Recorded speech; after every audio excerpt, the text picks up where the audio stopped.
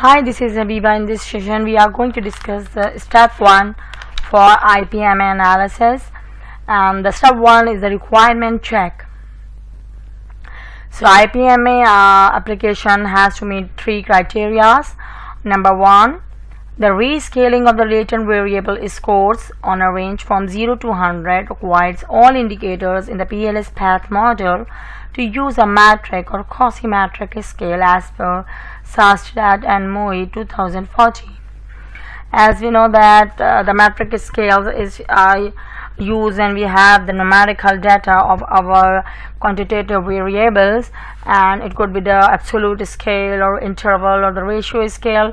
And in case of the interval scale, we assume that, suppose in case of Likert scale, which is 1 to 5 scale or 1 to 7 or 1 to 10 scale, we assume that the distance between 1 to 2, 2 to 3, 3 to 4 and 4 to 5 are same.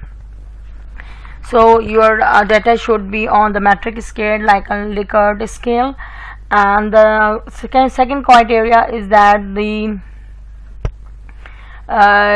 scale should have direction from least agreement to highest agree. That is, your 1 should represent the least agree, while 5 or 7 or 10 should represent the highest level of agreement, because the minimum value of an indicator must represent the worst outcome and the maximum value must represent the best outcome of that indicator. Otherwise, you cannot conclude that the higher latent variable scores represent better performances. If the indicator coding has a different directions compared to the other indicators in the measurement model, that is, a high value represent a negative outcome, we must rescale the indicator. For that case, the indicator coding needs to be changed by reverse coding. That is, on a suppose on a 5-point Likert scale, the 5 becomes 1, 1 becomes 5, 4 becomes 2 and 2 becomes 4, and 3 remains unchanged. Third, regardless of the measurement model being formative or reflective, the outer weights estimate should be positive. Because if the outer weights are negative, the latent variable scores will not fall within the range of 0 to 100. Instead, they show the range between -5 and 95. And as you know that there are different reasons for negative outer weight. So if your outer weight appears significant but it's negative, then reverse coding could be a better option.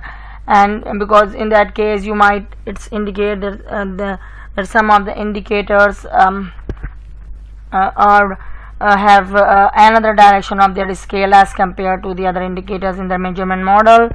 In case of non-significant outer weights, the researcher might consider removing those indicators, because as you know, suppose in case of variance inflation factor VIF, values of 5 and higher indicates a potential collinearity problems, that is as per Hairtel 2016. So researcher might remove this indicator, but here Hairtel 2016 suggests that there are some other consideration also that you need to mention before deleting any of the indicator.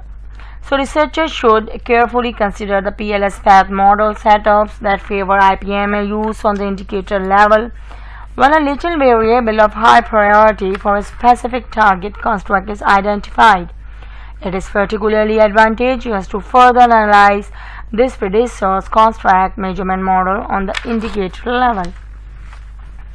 Such an assessment is particularly useful when use of the indicators describe expected shape the corresponding constructs, and while their weights indicate each aspect important in this respect. So therefore the underlying construct with high weight should be given more attention to identify managerial action aiming to improve the target construct performance. IPMA can be applied to both reflective and formative model, as the IPMA builds on the outer weights, and we can easily get the outer weights also in the reflective model. And in this context, it is important to know that the distinction between the reflective and formatively specified constructs refers to the ways how researchers develop proxies for the conceptual variables and the resulting measurement approaches. PLS SAM readily process both reflective and formative specified constructs, and it does so by linearly combining indicators to form composite variables. These composite variables are treated as proxies of the concept under investigation as per Wigton 2012 and 2014 and serve as an input for IPMA in our step 2. Thank you. So next session we will discuss how to compute the performance values. Thanks.